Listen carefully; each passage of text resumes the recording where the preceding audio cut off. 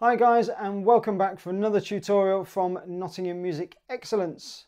So I'm going to play Oom-Pah-Pah from the Grade 2 Clarinet book. I think this is a super famous little tune from Oliver here, and a great piece for learning how to play over the break and at a steady tempo.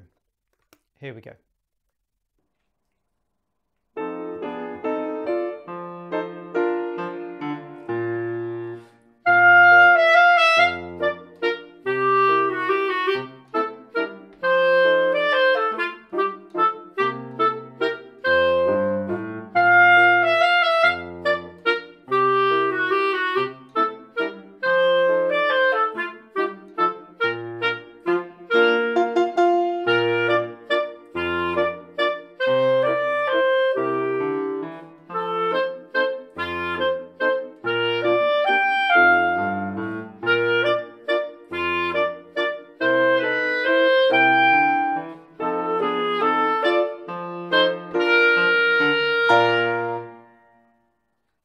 Okay, so you've heard the music now. Let's just talk about some of the detail in the music and how to make it sound really awesome. So I think this is a great little piece actually for practicing, really good standard fingering over the break of the instrument. So what I mean by that is really good sort of transition from the A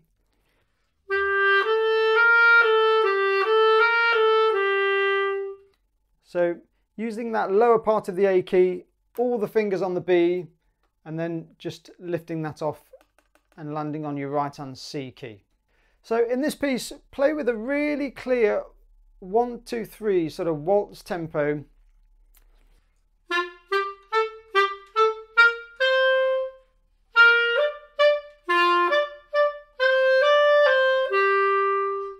So really give that lean on beat 1 on every bar on this piece. It won't sound, as long as it's not too over the top, it will sound perfectly in place with this music. And there's also a good selection of phrasing detail in this piece and good bars where you can play legato and then contrast that with some nice clear staccato playing. Also, I think in bar 3, I think for younger players actually, I specifically remember when I was a young player, playing around that part of the instrument when you haven't really got any fingers down or hands in the right place, it can be a bit of a wobbly experience if you're a bit nervous. So bear that in mind when you go into the exam.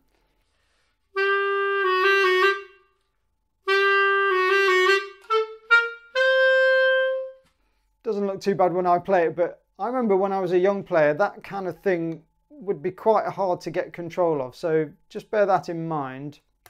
Now my preference when teaching over the break, ignoring the young hand thing at the moment, my preference would always be to keep as much of it as you can on the right hand.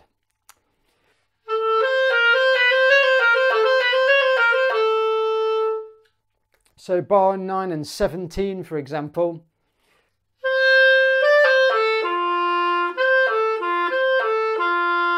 I would just use one finger there for the B. I wouldn't bother with sort of putting 2 fingers down. And also, what else have I written down here? Bar 21, 25, 27, 31.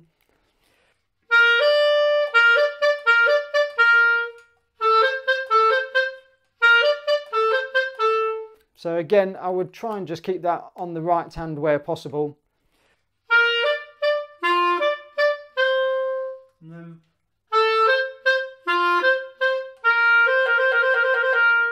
So again, I'm trying to keep things on the right hand where I can.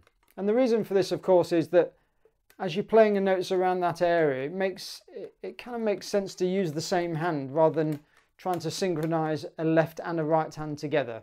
It's just slightly simpler, keeping it all on the one hand. So I think that's it for the lesson side of things. In summary, watch out for the throat note kind of thing with the agility there, and then just watch out for the contrast between your legato bars and your clear staccato bars, and just make sure that it sounds very waltz-like, okay? Right, so grab your Bluetooth speaker or your headphones or whatever you're going to use. See if you can play along with the accompaniment track yourself. I'm going to play it along again at a steady tempo for you to play along with, and then I'm going to isolate the piano part so that you can play it with the piano all by yourself. Okay, you ready? Here we go.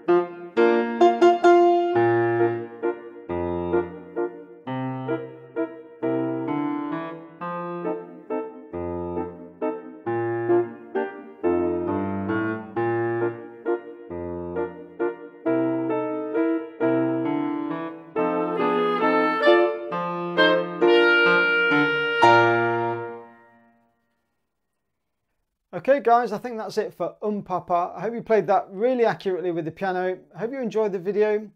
If you did, of course, give me a thumbs up, give me a like, and maybe even consider subscribing to the channel if you haven't already, and you can get future updates on videos that I upload.